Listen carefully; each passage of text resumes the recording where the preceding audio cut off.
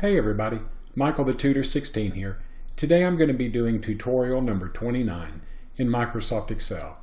And the topics for discussion in this tutorial will be that I'm going to show you how to use fill colors and grid lines within your Microsoft Excel spreadsheet. The advantages of using these options would be that using fill colors in Excel will help highlight certain key information that you want your target audience to notice quickly. And large strings of alphanumeric or numeric data will be easier to follow when each individual cell is boxed in with grid lines, which will also make it easier for your target audience to view on the screen or on printed materials that you provide them. So let's go into Excel and I'm going to show you how to use fill colors and grid lines. As you can see, I've gone into Excel and I've created a sample spreadsheet with some random numbers. And today I'm going to show you how to use fill colors and grid lines to help you better define your information to make it easier for your target audience to take note of. As you can see, all of my numbers are just random numbers that I've entered in, and what I want to do today is I want to highlight and color fill my largest and smallest numbers within my spreadsheet. My smallest numbers are going to be in row 5 and my largest numbers are going to be in row 10. So let's go to my print preview to see what it's going to look like before we make any changes. If I go to my print preview, you can see that all of my numbers tend to run together. And even though that you know the smallest number is 3 and the largest is 96, if I just gave this sheet of paper to you, it would take you a little while to notice these numbers. So by using fill colors and grid lines, this will definitely help you spot these numbers quickly. So let's get started. I'm going to go back to my file.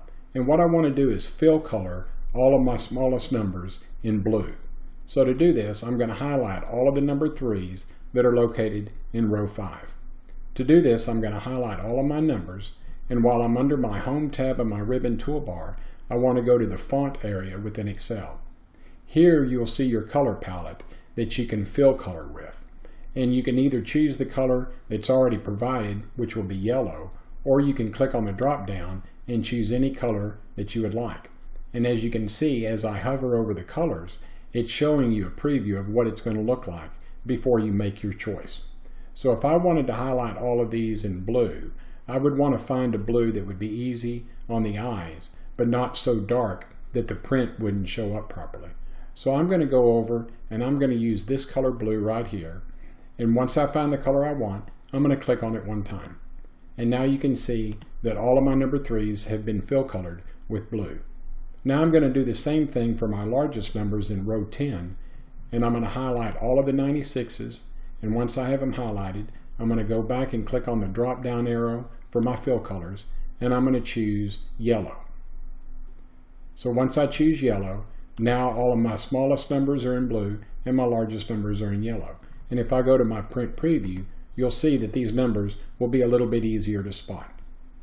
Now the only thing that I want to show you now is how to use grid lines, which will make it a little bit easier.